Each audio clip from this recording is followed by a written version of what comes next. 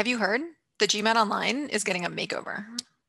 Starting April 8th, there are going to be some big changes to the GMAT Online that make the exam much better and much easier to take. And it's actually going to be nearly identical to the test center experience.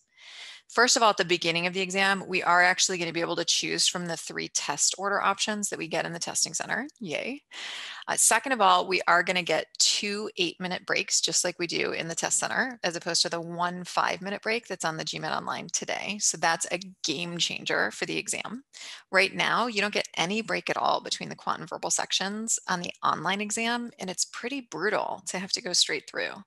So having an actual break between those sections, absolute game changer.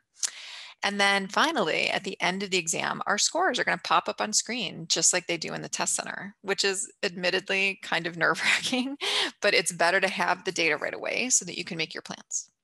Now, we don't get something for nothing. So we do have a tiny little drawback to getting all of those great things, which is that starting April 8th, we are going to have to write the essay section of the exam, which is not currently on the GMAT Online. But really, bring it on. I will happily write the essay if you're going to give me especially those 2 breaks now. Totally fine. So there's one big difference that's going to persist between the 2 exams, the scratch paper situation. In the testing center, you're still going to have 5 sheets of paper, but then when you take the exam online, you're going to have your little dry erase whiteboard and then have access to an online whiteboard. So that doesn't change. If you're trying to figure out how to deal with the online whiteboard and the dry erase whiteboard and whatever, take a look at the next video that will load that explains how to use that stuff. There are a few things that are not changing, but are just worth mentioning. So first of all, for the online exam, we're still going to get unlimited free score reports. For the test center exam, we get a certain number for free, but then we have to pay for more reports after that. It's still also going to be the case that for the online exam, we have a maximum of 2 tests lifetime and that we cannot order enhanced score reports. I hope that they're working on those things and that those policies will change eventually, but at this point anyway, those aren't slated to change on April 8th. And it's also the case that we'll continue to have 2 separate scoring records. So we'll have our test center scoring record and our online scoring record. And what that basically means is you can choose to send just your scores from your test center exams or just your scores from your online exams or both, whatever you prefer. And one more change that's a really good one.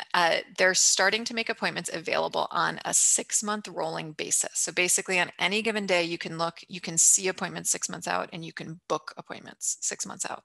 And that's fantastic just for peace of mind. You know you've got your test dates set and you know what you're working towards. So what to do? Right now it's mid-February.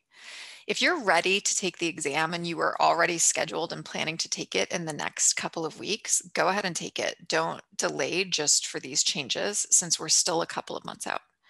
If, on the other hand, you weren't planning to take the exam anyway until like mid-March, that it's worth a 2 to 3 week delay in order to get the benefits that I was talking about, in particular, in order to get those 2 8-minute long breaks. That's really going to do wonders for your mental energy as you're taking the exam.